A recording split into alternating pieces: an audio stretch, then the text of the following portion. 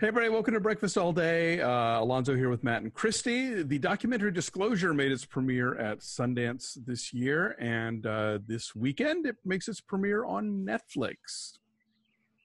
It is very much worth seeing on Netflix, yes. And not to be confused with the 90s erotic thriller starring Michael Douglas and Demi Moore. Part of the Michael Douglas sexual panic trilogy. This is not that. So this is about representations of transgender characters in TV and film and media in general. The director, Sam Feder, is trans himself, and every single person who speaks on screen in this film is trans, and it's really eye-opening, and it will totally make you rethink all of these movies and TV shows that you have consumed over the years, high culture to low culture, everything from Bosom Buddies to The Silence of the Lambs, to The Crying Game. Right, Crying Game, to Flip Wilson's portrayal of Geraldine, the Flip Wilson show. It's really interesting, and you have this wide array of voices. Laverne Cox, Chaz, Bono are a couple of the more famous ones. Tre'vell Anderson is in it, talking about a lot of behind-the-scenes folks, a lot of writers and directors, and people talking about their own experiences with seeing characters who are transgendered or who are men dressing as women, and the kind of easy, crass comedy of that over the years. Everything from, the Jeffersons. Yeah, the Jeffersons to In Living Color. But yeah, Black trans characters in particular, and what that means historically and culturally. And it's really eye-opening, stuff that seemed scary over the years, or was meant for us to perceive as scary, like the villain in The Silence of the Lambs, or the character in Ace Ventura: Pet Detective that Jim Carrey makes out with and then realizes is biologically a man dressed as a woman, and the really over the top, like, vomiting and disdain and disgust that transpires afterward. And a lot of the people in the film talk about how, like, the movies teach us how we're supposed to respond to trans people, and how so often that response has either been violence or vomiting, and so I don't know, I love a documentary about, like, I love a clip heavy culture documentary where people go back and sort of re-examine things that we maybe didn't have a second thought about in the media, that were just sort of out there in the world, and the people who are more directly impacted by those images sort of get their say about it.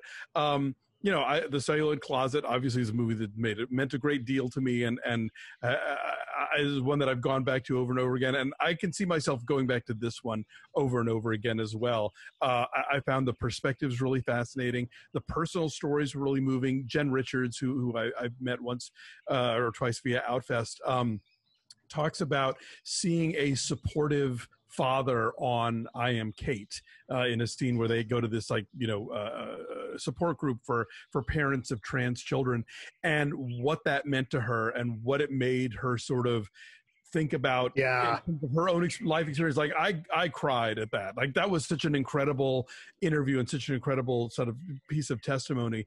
I think this movie is so important and so well put together, and it's also so smart about intersectionality.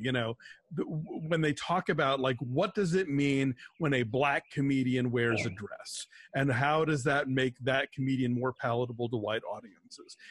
They talk about race, they talk about gender, obviously, they talk about even the status of trans people in the queer community, and how for such a long time, like, gay men and lesbians did not want to think about trans lives, did not want to acknowledge that they were a part of, what we now call the LGBTQ community, which used to have other names that were exclusionary for trans people. I just think this movie is so essential and so fascinating. Yeah, that scene from The L Word was really eye-opening, right? That the lesbian character tells this other young woman, like, you could be the biggest badass butch lesbian in the world. No, Pam Grier Pam Grier telling a trans man that how, it's such a tragedy that you're giving up your womanhood. It's just like, no, that's not what's happening here. And is that the perspective of the show, do you think? Or is that... Yeah, no, That was interesting to me. That show gets dragged a lot for that character, and not just casting a cis person, but for the attitudes so often presented in terms of like, oh, you take testosterone, you become a rage-filled monster, and this notion that yes, you're giving up your womanhood. I will say that to their credit, that the L Word Generation Q, the sort of sequel series that started this year, has a really interesting and like, they get the trans character a lot.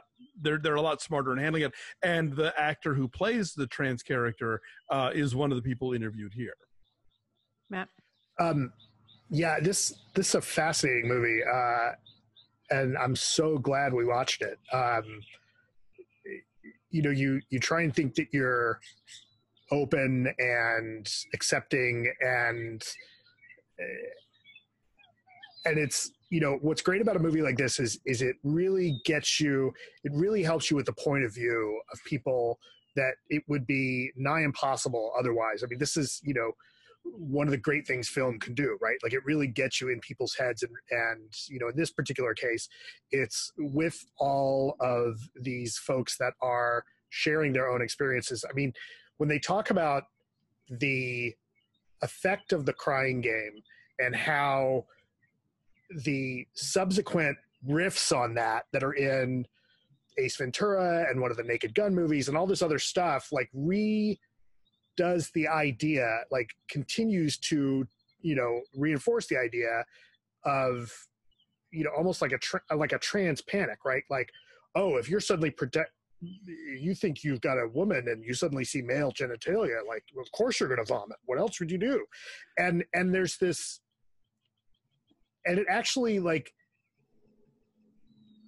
it does something that I hadn't really thought about with the crying game, in that, so many people will talk about, like, oh, I knew Dill was a dude right off the bat, right? Like, a lot of people who have come out of that I remember at the time saying, oh, I could immediately knew that Jade Davidson was a guy, even though presenting as a female on screen. But that scene, and what's great about this movie is it recontextualizes that scene, because you see that Dill in that movie is so sad. Dill is so sad that Stephen Ray's character, like, she thought he knew. And that's a thing that, like, I never would have thought of, and gets completely overlooked in all the discussions about that movie. Like, it would be fascinating to revisit that story entirely from Dill's point of view, right?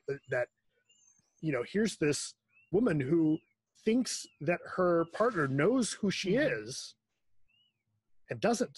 And also the idea that, like, oh, it's the shocking ending, don't tell anybody. Like, they hyped up like for like a lowest common denominator, kind of like grotesque shock value. My mom walked out of that film right after what's his name? Forrest Whitaker gets killed in that movie.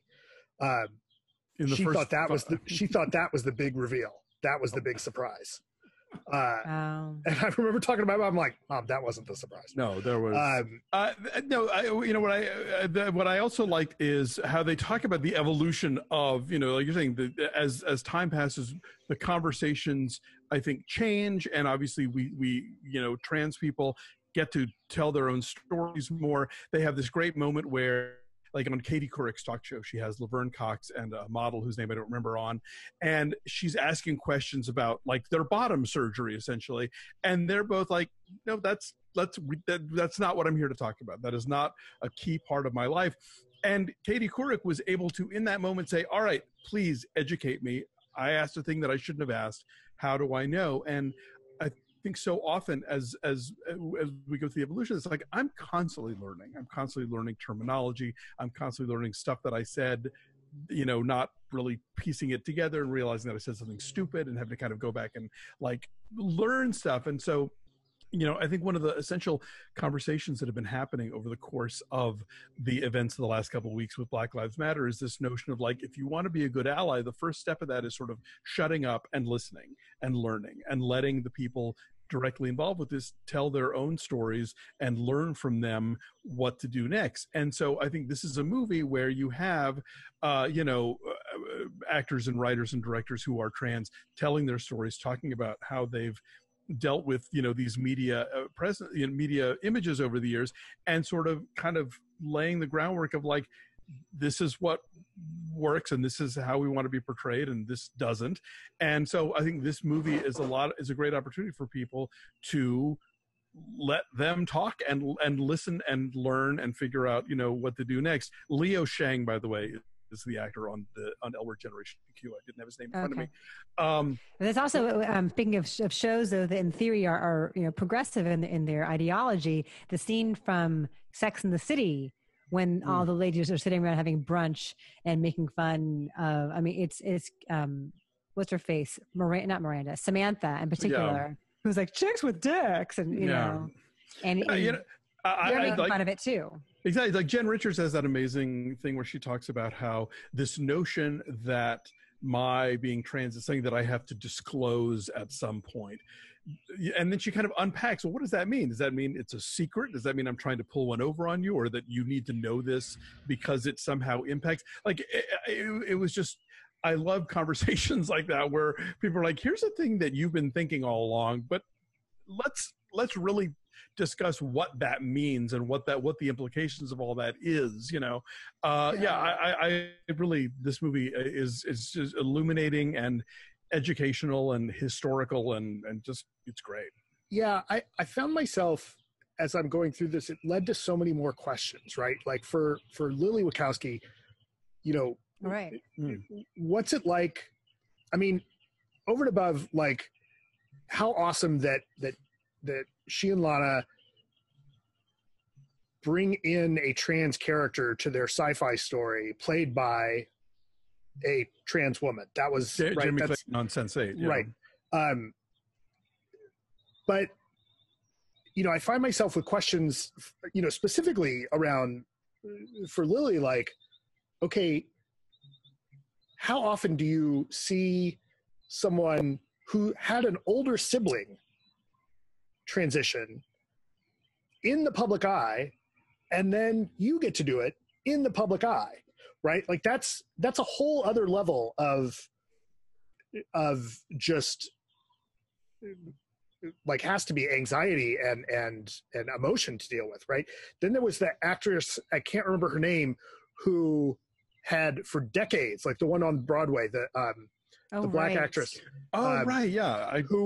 Who I looked her up. Only relatively recently had kind of come out, so to speak. Sandra Caldwell. Caldwell. So I find myself very fascinated by and really intrigued and have all these other questions, but then think like, well, shit, it's not all their responsibility to educate us. Like at some point, you know, that's what I wonder about. Like at some point, like, does Laverne Cox get to say like, okay, enough. Like, I'm tired of teaching everybody. I want to talk about other stuff for once. I also really enjoyed the whole segment of the film about cis male actors playing female transgendered characters and like getting Oscar nominations and awards for that. Like Eddie Redmayne in The Danish Girl, or like William Hurt in Kiss of the Spider. Jared Leto, yeah. Right. And all the, so brave and so convincing, right?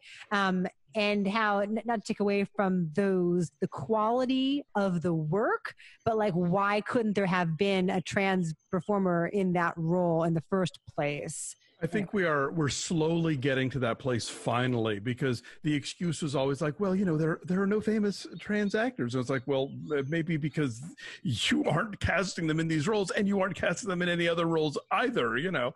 I think for all of the issues that we might have with, you know, Transparent, for instance, you know, in the casting of Jeffrey Tambor, like beyond that show had a ton of trans people on camera and behind the camera, you know, and then that becomes a stepping stone to a show like Pose, where, you know, you've got all of these lead characters practically, or at least everybody on that show who is trans is played by a trans performer, and you've got, you know, Janet Mock directing, and you've got, you know, all these different writers and producers who are working on it who get it right. And so again, it kind of comes to this thing of like, if you're waiting for the white cis straight Christian guy to tell the version of your life that doesn't jibe with that person's experience whatsoever. It's like that person maybe needs to like step aside and let the people in who are telling it firsthand, who know what they're talking about and who understand it.